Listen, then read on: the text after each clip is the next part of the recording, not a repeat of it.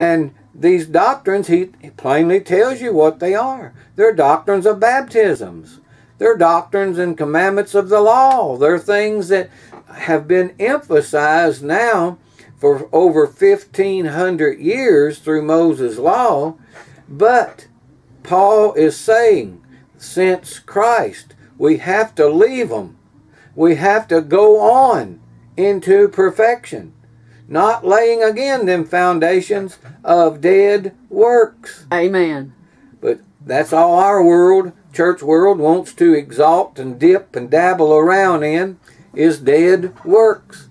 They want to be under works and deeds of the law so they can measure their righteousness.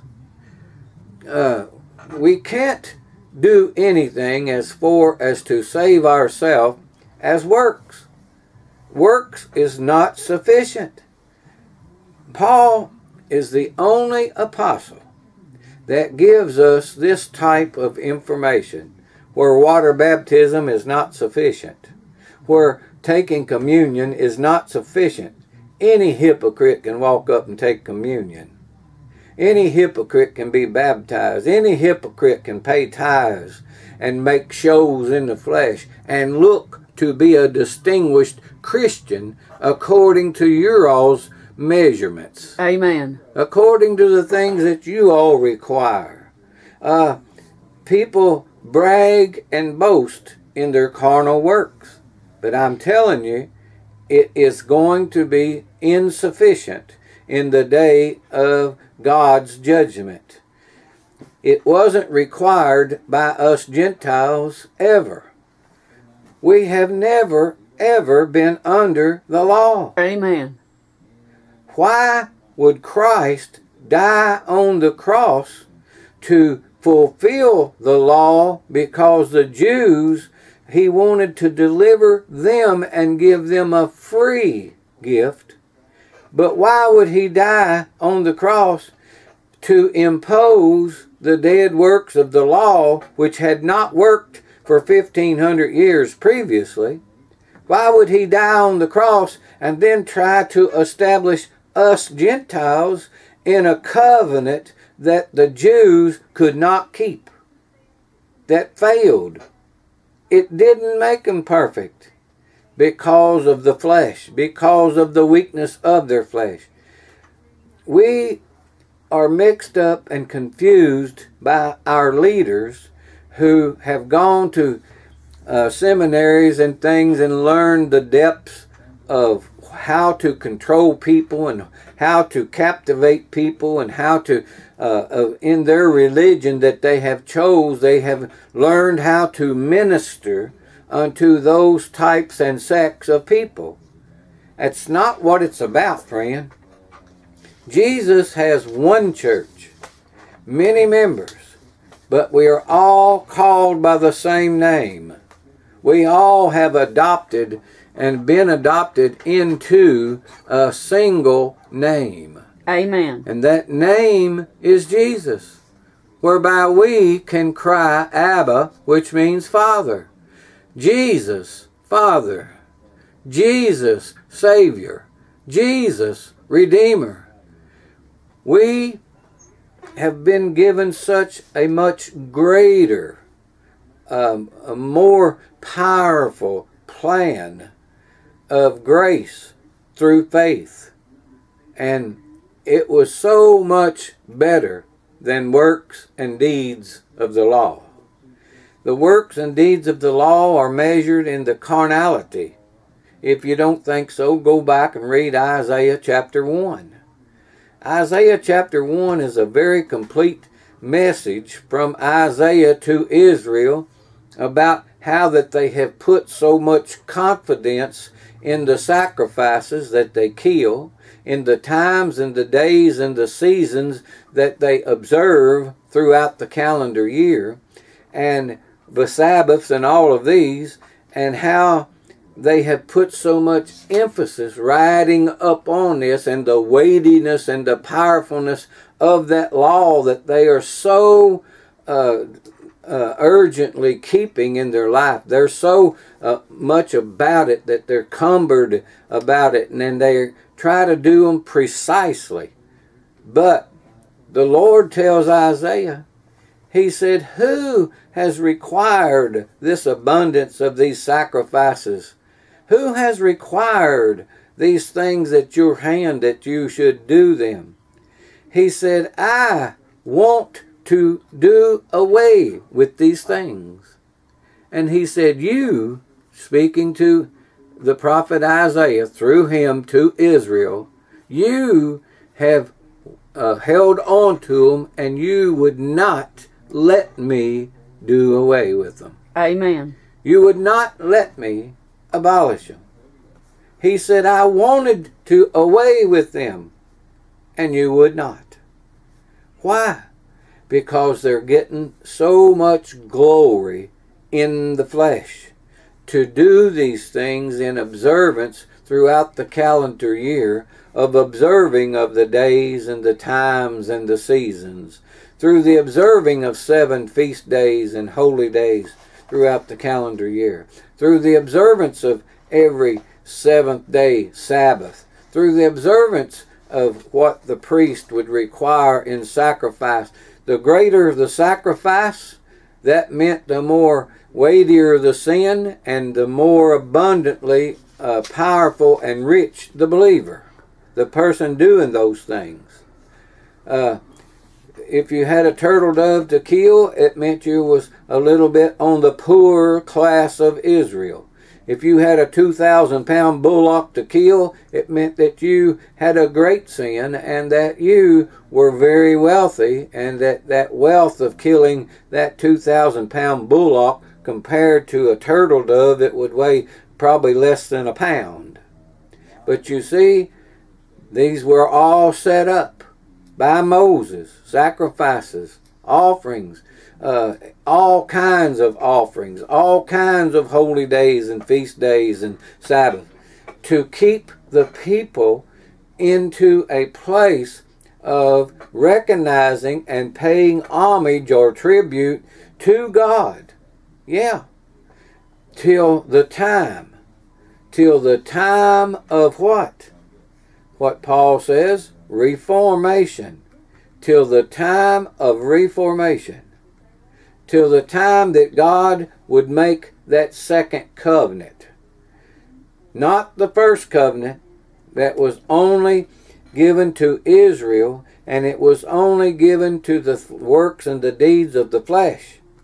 But the second covenant, what he told Paul and what Paul wrote was, I will be in them, and I will talk in them and walk in them.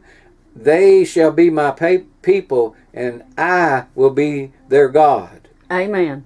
Different. It's a different covenant. It's a different dispensation. It's a different type of sacrifice. The sacrifices of animals and the sacrifices of material things and all of the participation of the things of the flesh did not make what Paul said the comer, that person that was guilty and doing those things for a type of punishment or restitution, that it did not make them perfect.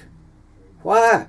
Because the law had little things and discrepancies that the people could not do. They were never going to be perfect by the law. Jesus was the only perfect human being, only perfect man to ever walk on the face of this earth. He completed, he finished, he fulfilled, he abolished it. He took it out of the way. He ended the first covenant. The first covenant of all of its holy days and feast days and Sabbaths, all of its sacrifices and ordinances and doctrines that required the person, the comer, the one that was guilty to do, it was finished. Amen. Christ would nail all of that to his cross. He finished it himself, and therefore he had the power to take it out of the way. Paul said that those now are spoiled principalities. they are spoiled because now, 2,000 years after the cross, they are out of date. Just like you buy food in your refrigerator that's out of date. Your milk goes out of date. Your meats, your things, everything you buy in your cupboards and cabinets and all of that, you have to be watchful. It'll be out of date. That is what Paul is telling us that Christ did with the law. Amen. He made it out of date. When he completed it, when he finished it, he nailed it to the cross and it was obsolete. That's the word we would use today. It has no meaning to us Gentiles. It has nothing in requiring us to do as far as a Sabbath day. Thank you, Jesus. As far as paying tithes, as far as observing the Feast of Dedication, which you do for Christmas, where you put up trees and ornaments and put up statues and have these man-made things in your lap of Santa Clauses and flying reindeers and frosty snowmans and elves at the North Pole. Friend, we as Gentiles are now guilty, and we're guilty of observing days and times and seasons and idols and graven images and things of this nature that was never ever required. It was never demanded from God to us. It was never imposed on us that we would keep these things and do them or we would die. No. Paul said, listen, Colossians chapter 2, verse 14, blotting out the handwriting of ordinances that was against us, contrary to us, nailed them to his cross, taking them out of the way. His blood is what blotted them out, friend. His blood is what poured upon those ordinances and commandments and doctrines of Moses' law. His blood is what took away the Sabbaths and the paying of tithes and the observance of holy days and feast days. His blood is what is going to wash every believer now. It's going to wash their mind. It's going to purify and sanctify their heart. Not the heart pumping blood itself, but their mind. God is about purifying your mind and making you understand what He came to do. And what was it? To finish the law. Amen. To fulfill the law. To take away all of that condemnation that where any person is required and judged by the law will be doomed to die and be put in hell. You understand that? There's not one person that could stand the test of living under the law. You will all be guilty. If the law is imputed to me today, listen, friend, I'm going to die before the sun goes down because I'm guilty. Oh, I'm not guilty of some of it. No. And neither is everybody else guilty of all of it in the completeness of 613 laws. No. We're not imputed that, and we're not responsible for because we can't even keep 10 laws. We are so weak and we are so vulnerable. We are so misled, and we, by tradition, have had laws and lies engraved into our mind, and we think these are right. We think that we have to do these laws and traditions. And friend, the Lord is not requiring them. I don't know what power you think your church has to use authority over all of its members to do those things. I don't understand why they think they're more powerful than Jesus. I don't know why they think they're as pure and perfect as Jesus was. I don't know why you think those things. Because of tradition. Because the law of Moses has been imputed into our mind. It's almost engrafted. And people are so zealous to do through tradition the things that they learned from their mothers and fathers and from their grandparents and even their friends and neighbors. They're so zealous to do them things, but not knowing the things that they're doing is against what grace stands for. Amen.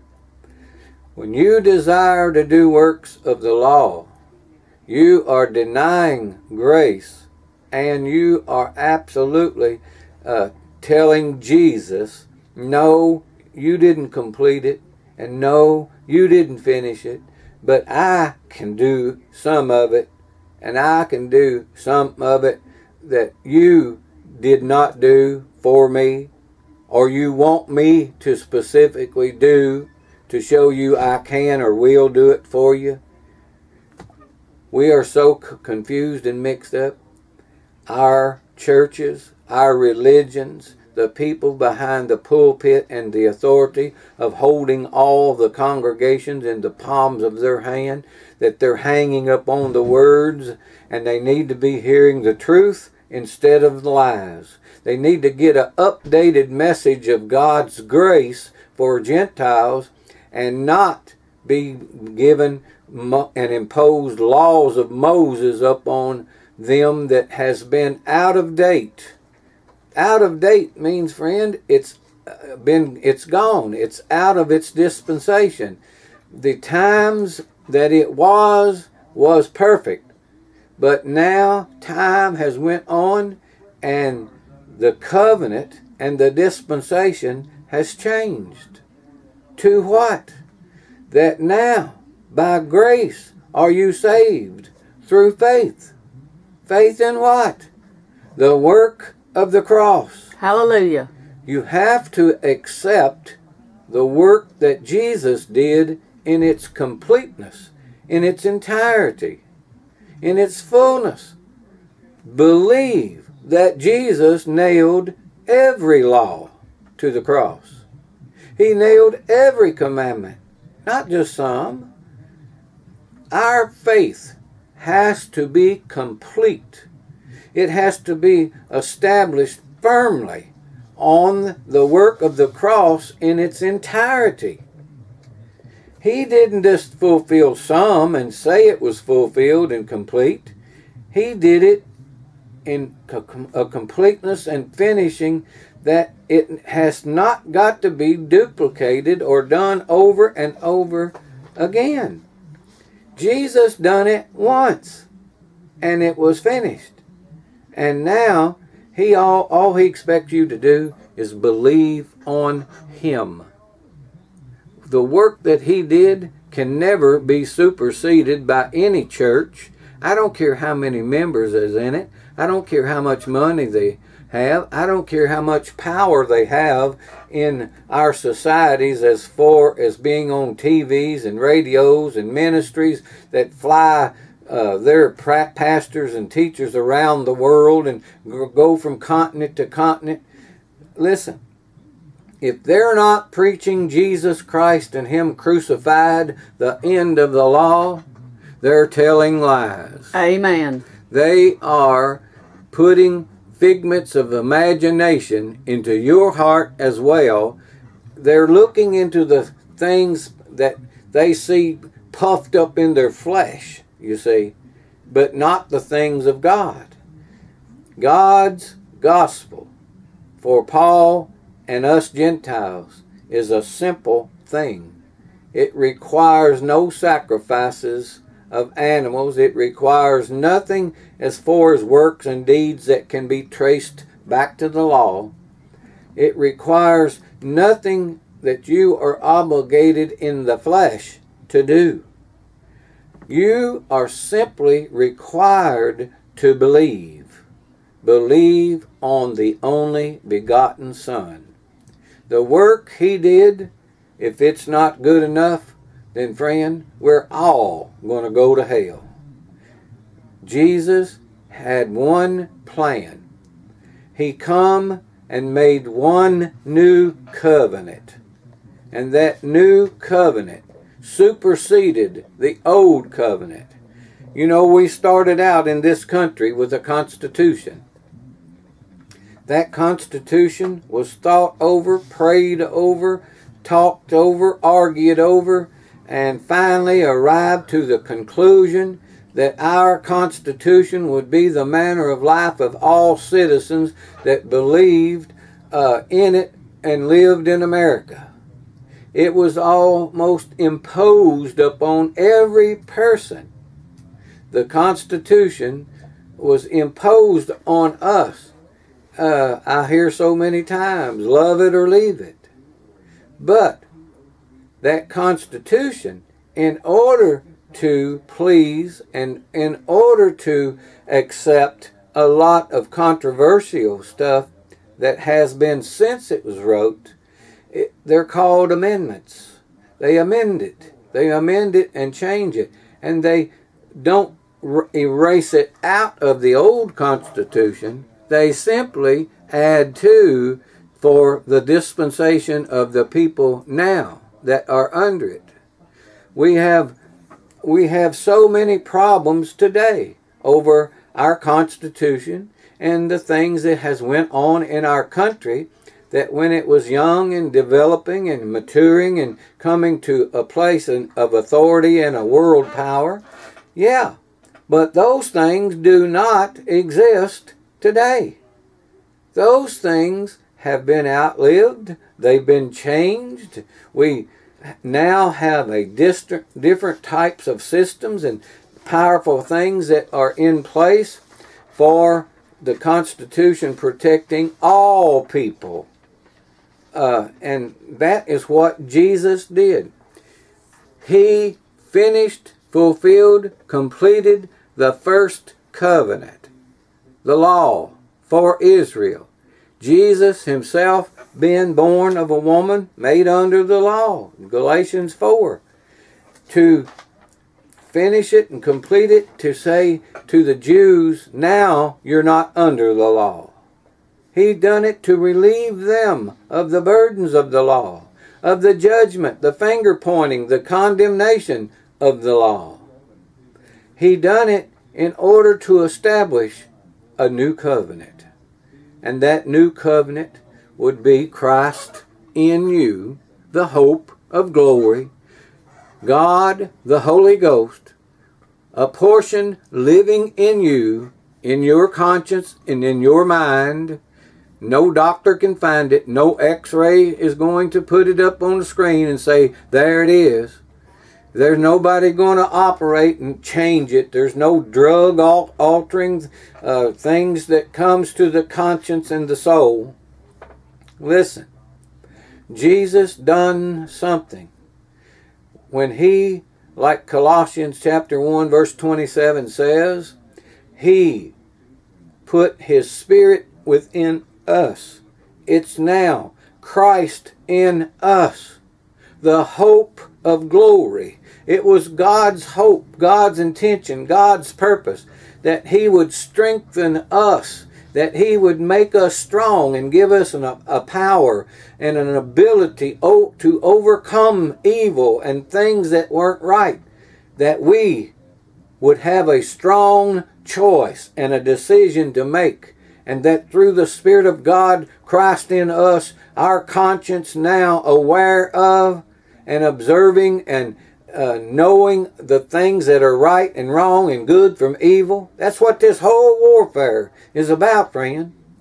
Now we're under a new covenant where he walks in us and he talks through us. And now that we have this relationship with God, Christ in us, it makes us a member of the true church. There's only one church that's going anywhere.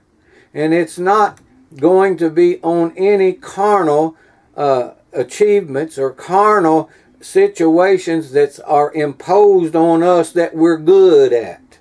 No, we're going to make this place of maturity and perfection by simply believing on the sacrifice of Jesus. Hallelujah. The law made them do them sacrifices, and when they killed a Passover lamb, their hope was in that this lamb would secure them for another year until they had to do it again on the Passover. And God let it do it. But you see, now Christ has become the Passover, and He is so much greater and so much better. And our covenant now is Christ in us, and our promises are that we are going to have an eternal, never-ending life with Jesus the Christ for our reward. Thank you, Jesus. It's simple. We have to believe on the work of the cross, complete, finished, nothing else added to it. We can't do nothing to help it out. Grace is sufficient. Christ made it that complete. Amen. So, I want you to understand what grace is, friend. Grace is the only way salvation is going to come, not through your religion. Well, I see time has come and gone again. I hope you get something out of this message. I hope it makes an impression in your heart and your mind, and I hope you get hungry for the truth. The truth is the only thing that can set you free from this religious system. My name is Bobby Carman. I live at Hardinsburg, Kentucky. My phone number over there is 270-756-6784. My address is P.O. Box 743, Hardinsburg, Kentucky 40143. If you'd like to send me a love offering, I'd appreciate it. We just have a few people that's back and support this ministry, but I pray for them, everyone, that they will continue to be blessed enough that they can bless this ministry. If you like a CD of today's message or any other one in the last 5 or 6 years, if you just like some, I'll randomly pick you out some. You can go to the Facebook, type in Paula Mckenzie, her name. These videos will come up, what we have taped, and you can see us live in the studio at the radio station, and you can view these also on the YouTube. Type in my name, Bobby Carman. They will come up, same videos, but however you want to see or listen to these radio broadcasts, just let me know. Till next week, God bless you is my prayer.